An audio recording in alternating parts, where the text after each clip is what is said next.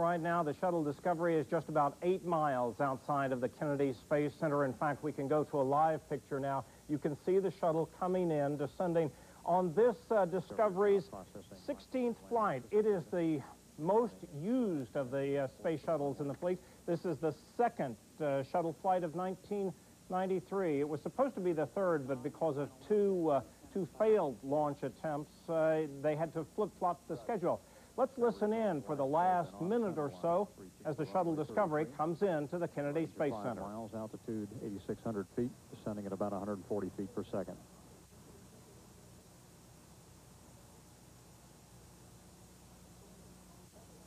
Discovery is beginning to flare a little bit, taking some of the steep angle out of the angle of approach, beginning to induce drag and slow the vehicle as it approaches the runway.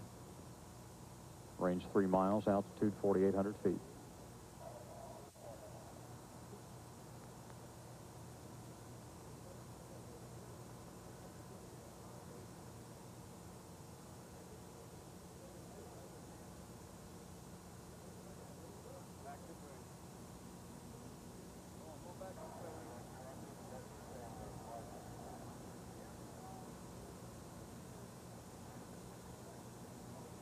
We're seeing final flare. Should see the landing gear coming down shortly. Main gear is down and locked.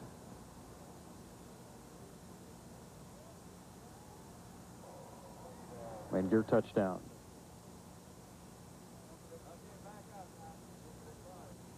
Standing by for drag chute deployment.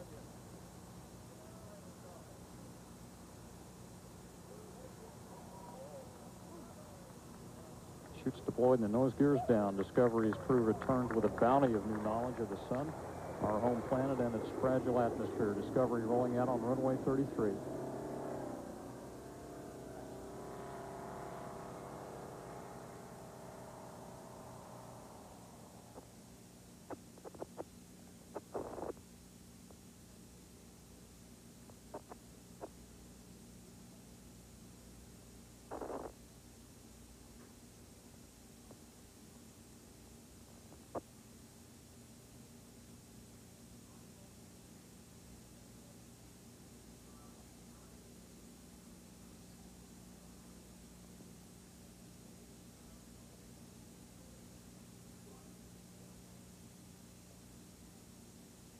Wheel stop, Houston.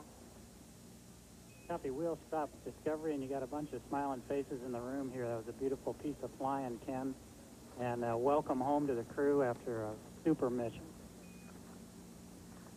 And thus, the second shuttle mission of 1993 comes to an end. Discovery brings to an end a 9-day mission. It was supposed to be an 8-day flight, but weather problems at the Kennedy Space Center on Friday forced a 1-day postponement, but scientists used that to their advantage to take more readings in this atmospheric and solar study mission.